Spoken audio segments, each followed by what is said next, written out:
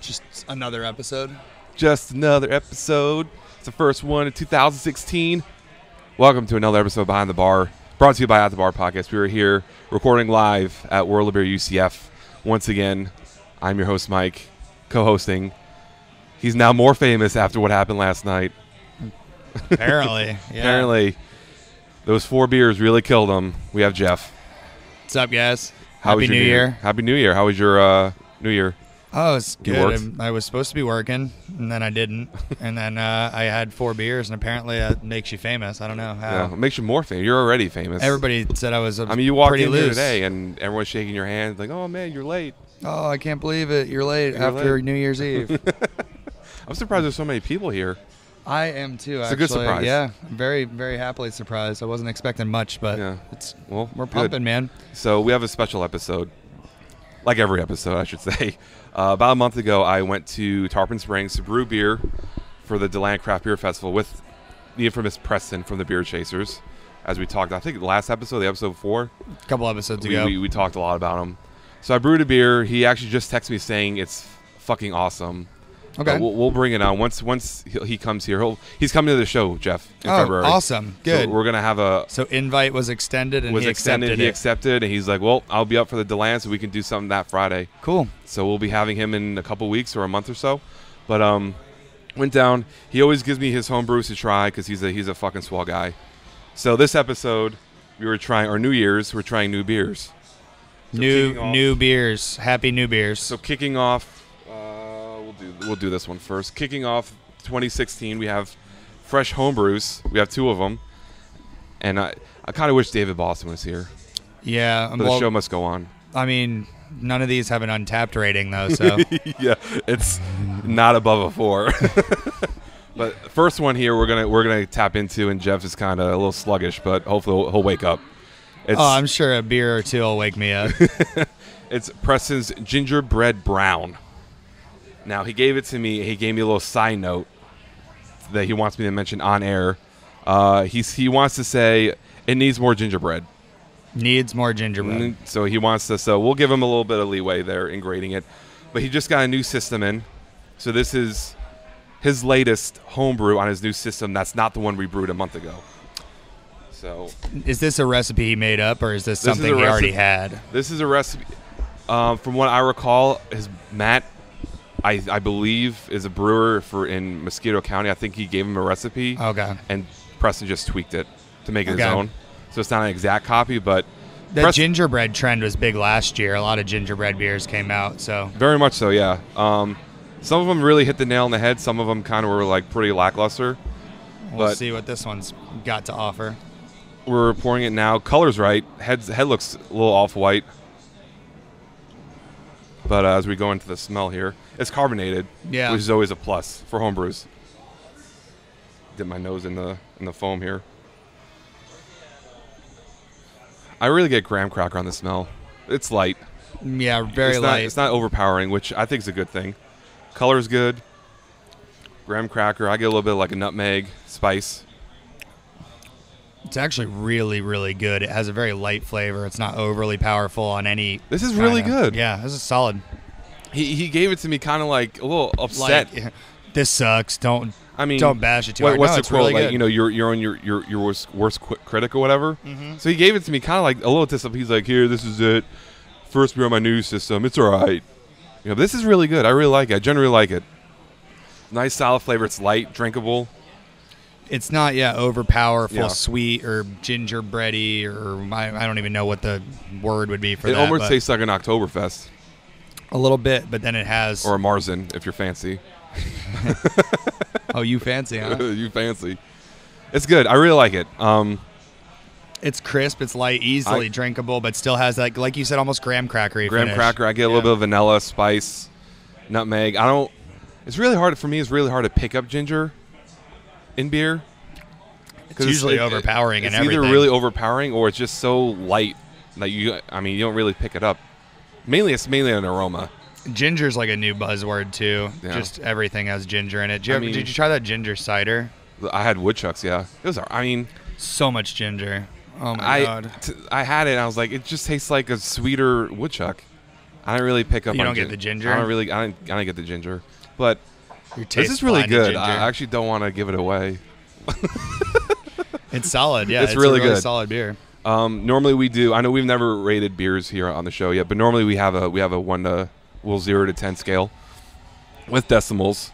So, a 9 to a 10 is the heady Exquisite. topper, exquisite, top shelf, something that if you see it, you automatically get it. The 8s to 9s or the Bs is something you would probably prefer to get. C's, D's, F's. Nib smugglers. Nib smugglers would be for me a B, unless it has sediment in it. But Funky Buddha fixed that for me. Thanks, Funky Buddha. But for me, I like this a lot, more than I was expecting. So I'd probably give it like an 8.7, I'd a go, high B. Really? For what High it is. B? For what it is. This is up it's there a brown. in the same. This is in the same level as like Nib Smuggler. And Yeah. Really? Yeah, I put it in the same category. I mean, it's a brown It ale. is good. It is. It's a brown ale. It's really good. I don't think I'd put it up that high, but I'd give it a B for sure. For sure. This is really good. I might just drink the rest of this. We can split it. End of the episode, guys. We're not actually done. trying other beers. We're just drinking this one. No, you know what? This is actually really solid. This is really good. Now, would you think he should make this again? I think that's an easy answer. I think Yeah, absolutely. absolutely. The thing that's funny about some of these beers is you get overly critical about them being a home brew, and you're like, you want to Oh, man, this expect is- so much out of a home brew that you Yeah. wouldn't expect out of a can. So, like, I like to imagine if I got a can of beer out of the cooler and I ordered it, and it was poured into a glass, and I drank, and it was this juice, this Yeah. exact beer, Yeah. but it was packaged nicely from a reputable brewery. Right. Would I think that this beer was good? And absolutely, I would. Absolutely. Yeah. Oh, sure. Oh, for sure. I mean, if you put Preston's Brewery on it, put it in a can or put it on tap and sold it at a bar, I definitely think this would sell. Yeah. And this is something. I mean, he should definitely keep the recipe. I know he has a recipe, but he should make it again. But with homebrew, it's like it may not be the same beer next time because everything's not computerized. You got it, yeah. But the recipe's good though. Yeah. I mean, this is his first batch on his new system. Normally, you expect What's it the to be new kinda- system consist of? And do you have any of the details? Nah. He can probably just fucking mix. He has. I know he has like a hose that goes through that cools it instead of just dumping in the fucking copper, to cool it down. Yeah. It's more efficient.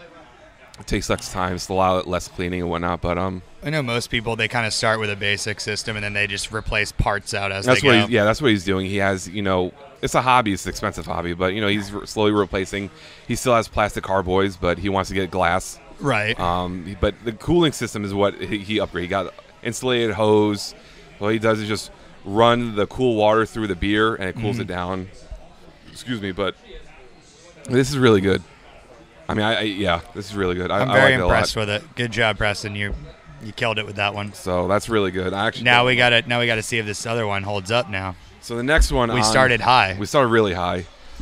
He was like, "Oh, it needs more gingerbread." So I'm like, "Let's do the shittier one first."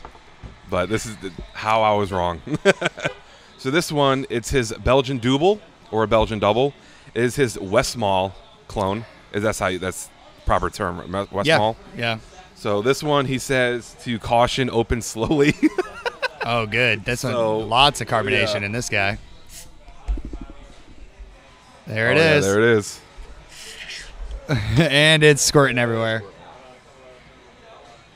So it's carbonated. Really, A lot. really reactive yeast. Yep. It is overflowing. And it just keeps going, huh? Just keeps going. All right, so points off. I mean, you did warn us, but holy shit.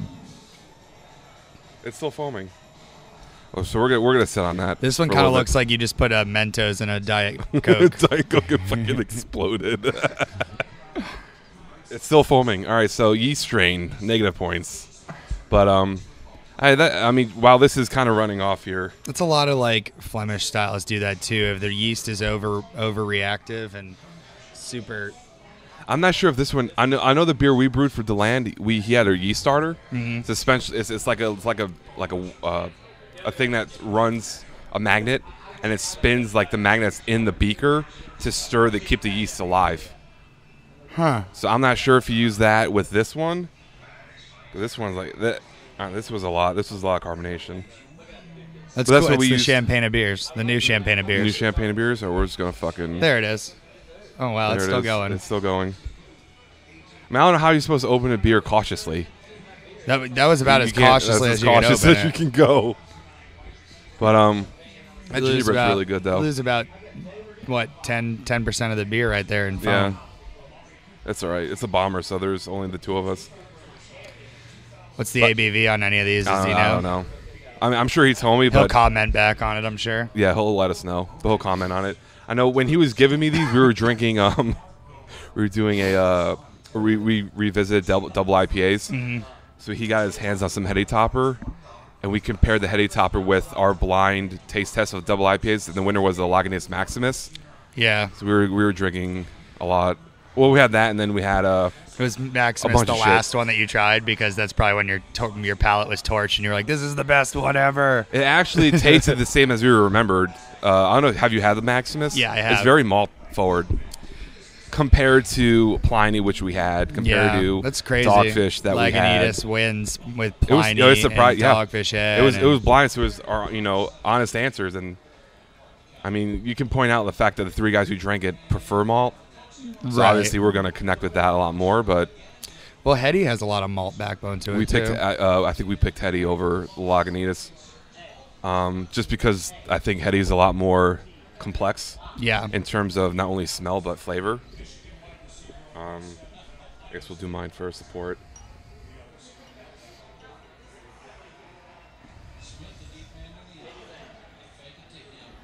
There's a lot of foam. Well, it actually pours really nice in a glass once the foam kind of dissipates a little bit. Look at that color. Great color. Almost caramelly and light brown, hazy. So I'm going to preface this by saying I've never had West Mall, to my knowledge.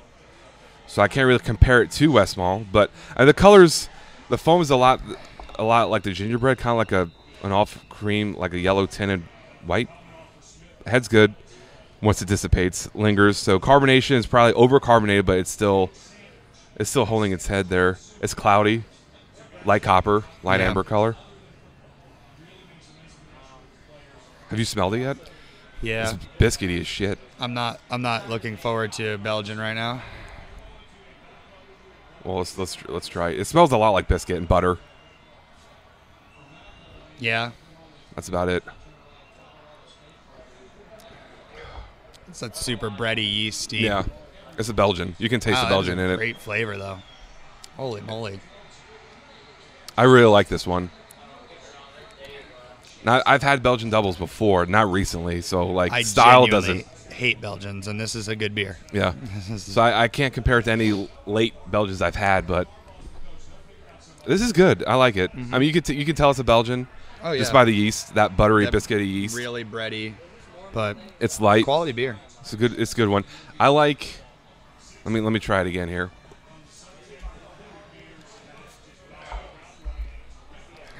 I like it. I could taste a little of the carbonation on the, still a little fizzy. It's the kind of beer that makes you burp. Yeah. But I mean, at least you found the problem, it was some either with the yeast or the carbonation to where it didn't settle off. But it's an easy fix from what I've learned from home brewing and the brewing process. Carbonation is one of the easier things to fix if you have bad hops or an infection in a huge batch of beer. That sucks. But carbonation, I think, is the easiest one to fix out of all of them. So what score would you give? This one's in the sevens somewhere. Sevens? Yeah. High sevens. Yeah, I would agree with that, too. It's not bad. I mean, it's Belgian. Belgians are so plain to me. They all taste the same. They used to be so popular, and because of the price point on them, and everybody kind of ventured into either real high malt beers or real high hop beers. Right. In America, we're hop heads or malt men, Yeah. And it kind of just went away with the bready, yeasty taste, and it's not as popular anymore, but they're still good beers. I think it's because they're so expensive. Right. They are. For sure. That's the problem. Is the price points, I think, I mean, I would buy this at a bar, but I probably wouldn't pay no more than $7 for a pint. Right. That's it. And that's the problem with Belgians. Belgians are a lot more. A pint is $11 because that's why it all comes in a tulip, because it's like you can't pint even tulip snifter. I mean, the snifter of Belgian is what, $9? $10. Some of them. For some of them, yeah. I mean, for most of them, you're looking at if you're putting a snifter or a tulip, you're looking at $7-8 for a lot of them. But snifters, a snifter's 10 bottles, ounce, tulips bottles 11. Is $9. Bottles $9 to $11. Yeah. This is good. I would give it a high 7 to a C+. I think the recipe's spot on, minus the carbonation. Drinkable, it's delicious. It's a really light double. Yeah. It has, not flavor-wise, but as far as mouthfeel and drinkability. Yeah. I'd be willing to guess somewhere in the 6 to 7 range in percentage. Yeah. It's not overly high. It's not a very boozy taste, but then again, it could be one of those beers that completely masks it just because of the fact that it has such a light mouthfeel that you think it's lower, and then all of a sudden you're like, holy crap, 9%, what happened? Yeah. But most doubles aren't that high anyway. They're somewhere in the 7 to 8 range. Yeah, they're low, yeah. So would you think he should brew this again? Yeah. Assuming he fixes the carbonation? Yeah, I mean, it's just for the bare minimum of the fact that you need to see if you can fix the carbonation, because the recipe's good. It's quality. Good. It's a quality product, and I actually like the color a lot. And as it sits and that haziness is kind of clearing up a little bit, it almost gets lighter. Yeah. And has a really nice, like, golden, caramelly, light brown look to it, which color's really good on it. Yeah. And the beer looks good, it smells good, and it tastes good. There's no reason not to brew it again. Which is funny because you don't really judge a beer on its color. It's like, oh, okay, it's stout, it's black. Okay. Taste and aroma is where it's at. But I think his color is very nice. Yeah. Is one of the perks of the Belgian Double. See, I judge them on their color, and I like stouts and imperial stouts. So for me, it's like, is it black or really black? Or red. But I like them, and I'll judge a beer by the way it appears in a glass all the time. Right. And it's funny because like I was saying before, you imagine this beer coming in a bottle and you open it up, is it worth drinking or not? Yeah. You get so like screwed up by the brand or by the brewery or who it is all the time where you're like, why do we buy Heady Topper if Maximus rates higher? Right. Why do we go and travel all over to get Heady Topper when you can get Maximus everywhere? Yep. And it's because Lagunitas is viewed as a great craft brewery, but they're on the lower end of expensive beers, and it's just like, okay, well, they're cheap or not a worse product, but you view them on a lower scale than Heady. Right. So it's like, people are going to go all over the place to get Heady Topper, and they can get identical beers from other breweries for cheaper, and I do the same thing. Oh, yeah. I sat here last night and had 2 Death by Coconuts and a tiramisu and a cinnamon rolled wake and bake, and I was like, holy these shit. are all great. Yeah. And they are, but it's like, of course, I'm drinking, Terrapin and Oscar Blues. That you can get anywhere. You can get those anywhere. Right. You want to go and get something else, and it's like you could probably get some sweet beers that are tiramisu or whatever flavored or cinnamon rolled flavored. Right. Go down to the local liquor store that has craft beer, and you can get that stuff from any brewery probably, but you won't do it because it's not Oscar Blues or Terrapin. Right. I mean, that's a prime example of supply and demand. Right. If Heady Topper was available just like Lagunitas, you think would people lose their shit over it? No, I don't think so at all. But they do, because you can only get it, I think, at the brewery, like one store up there, and from what I hear, they're always out of it. You can never get it. I mean, same thing with Pliny. Like we blind tasted Pliny, and I think Pliny came in third. I think Dogfish's 90-minute came in second. Really? Yeah. 90? I love 90-minute. So it's like, is Pliny worth the hype of either flying out to California or actually trading for it? Like David does. Are you willing to give up Hunapu? Are you willing to give up Marshall Zukov for a bottle of Pliny the Elder? Probably not. I mean, for me, no. Definitely not for me. I'm not a crazy IPA person. I like my malty beers. Or I mean, would you give away, I don't know, like Hunapu for a 6-pack of Firestone Walker? Ooh, that's an interesting one. Depends how many Hunapus you have. Right. It will depend on what you're getting from Firestone Walker. Right. Too. So it's supply and demand, and that's, I mean, so it's just a fact of craft beer. Just people don't look high on Terrapin because you can get it literally at the 7-Eleven, but yet Heady Topper, it's all quality, and it's hard to not look at name. to say, oh well, Lagunitas is I could get it anywhere, so it's not special. It's like, no, Lagunitas is solid. And once you have like the upper echelon of beers, like the Heady Topper, the Pliny, you realize that it's like there's not much different. Right. It's just the name and availability. Mm-hmm. So you think the Double would be on a rotation if you opened a brewery. Yeah, I think you should put it on. Yeah, absolutely. I think it's a good beer. I think it's very good.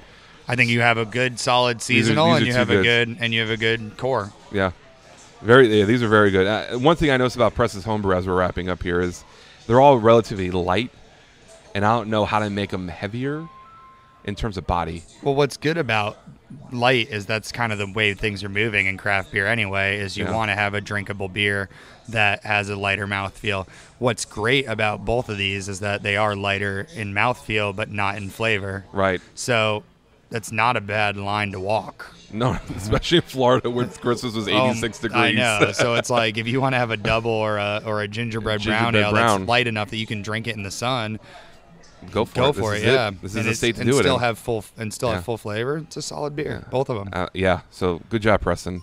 So you got anything? It's plug time. You can plug it anywhere. What you guys got going on here? Plug it anywhere. Guys got some new things rolling out. Nothing too crazy. We just went through the holidays. Happy holidays to everybody, and New Year's obviously was last night, and I'm still recovering from that. But I hope you guys had a safe and good New Year.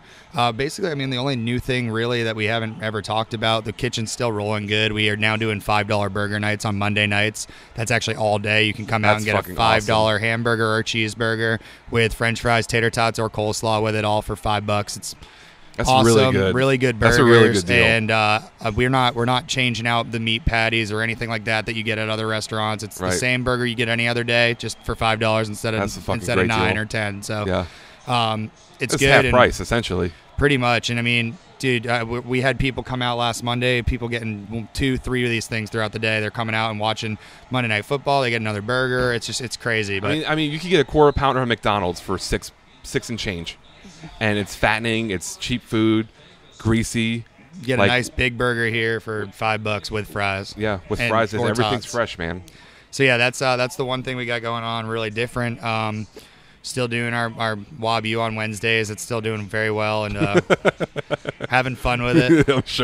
I'm sure. But yeah, I mean, all the same stuff around these parts. Cool. Well, we are wrapping up. I want to give a quick shout out to we made some new friends, Jeff. We got, I don't know if he wants me to say his name, but Florida Beer Blog is a new friend of the show. Okay, all right. So he's supporting the show. He's listened to what we've done. He's actually really likes it. He's listened to it. Red Cypress, from what I've heard, been told, listened to it.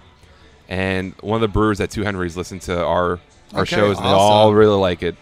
They all agree. That surprises me because I'm not that smart or good at talking. So, well, you're doing pretty good. So they all. I've been in email contact with them for the last month, which is one of the reasons why we haven't done a show. That and the holidays, and I graduated college, so I'm finally. Congratulations! Thank you.